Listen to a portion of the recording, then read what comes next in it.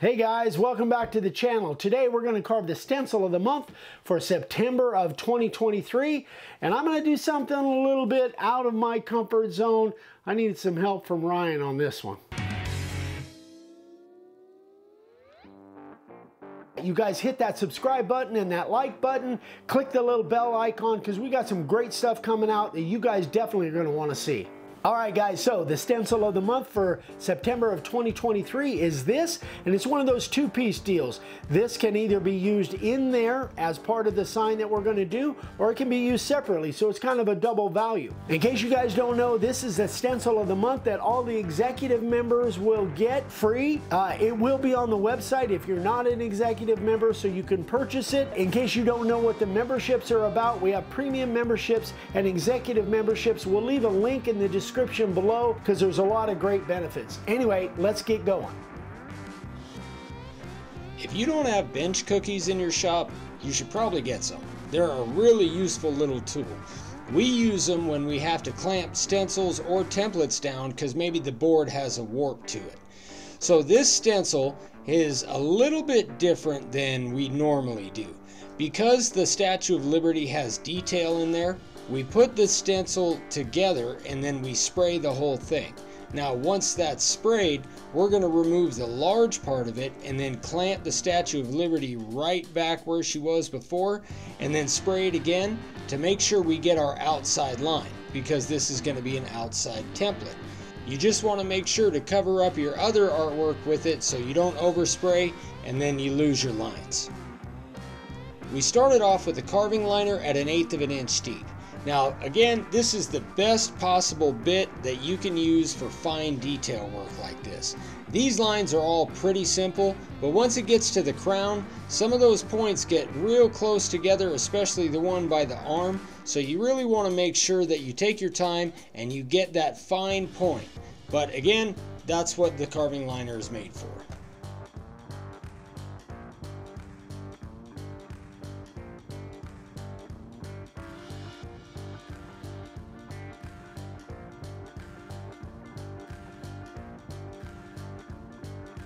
Once we got all the fine detail work done, then we put the profile bit in at 3/16 of an inch deep.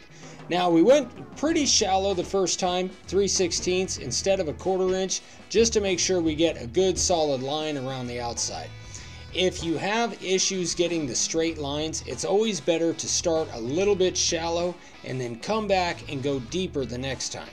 The less wood you take out, the less resistance, the easier it is to control.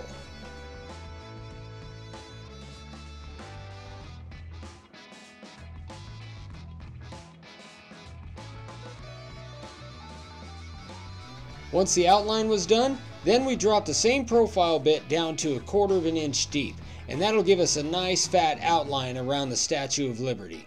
Normally we'll do this with a 60-degree bit or a 90-degree bit to give a really fat line, but we didn't really have room for that with the lettering being so close, so this did the trick.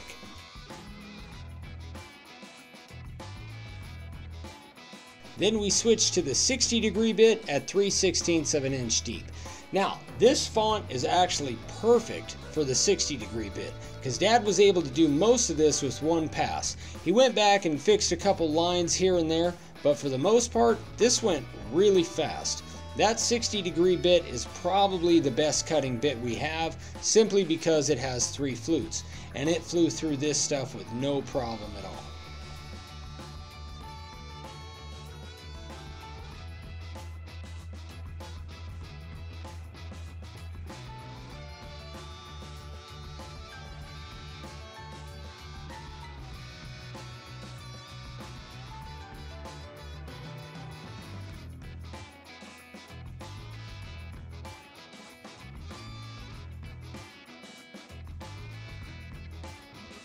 One thing to remember when doing certain letters, especially like this Y here, you want to continue the line all the way through. You don't want to stop where the lines intersect and then have to cut that little part out after both lines are done. It just gives it a cleaner look.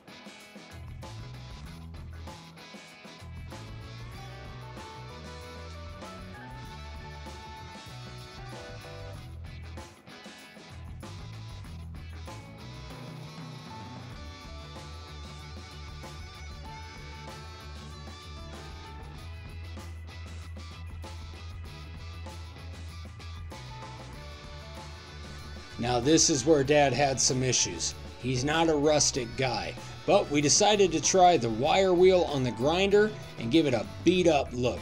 And I gotta say, I'm pretty proud of Dad. He did a really nice job on this.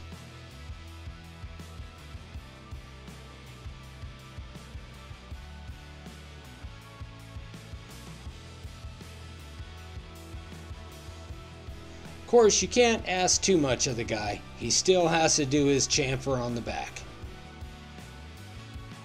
Then we used a fine grit sanding sponge to really get all kind of the nasty burrs and stuff off of this, and it worked great.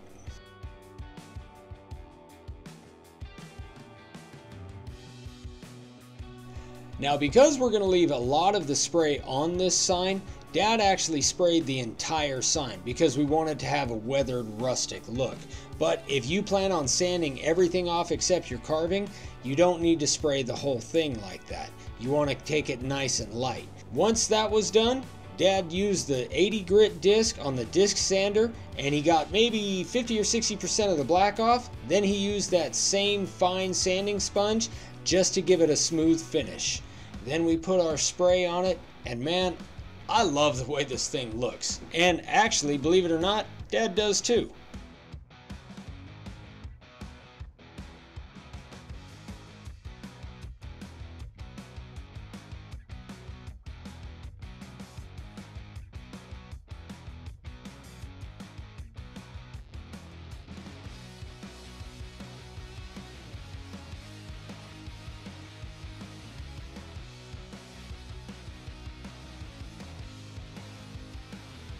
So guys, you know that this isn't really my kind of forte. This is more rustic, more kind of in Ryan's category. Honestly, I really like the way this thing came out. It's the first time we've used the wire wheel as far as trying to do a rustic edge, and I think it looks pretty cool. And then we decided to just sand off like half of the black on there, which gives it, again, a rustic look. This is a pretty simple carve. It's not super easy, but with the combination of the profile bit, the carving liner, and then the 60 for all the inset letters, it's pretty fast carve. It was fun. I think you guys will like it. So that is it for today, you guys. If you have any questions on this, please email me directly, Eric@MakeAWoodSign, or if you want to get a hold of Ryan, it's Ryan@MakeAWoodSign.com. Again, thank you to all of our premium members and executive members. We couldn't keep doing what we do without the support of you guys. So thanks again so much, and we'll see you on the next one. Bye-bye.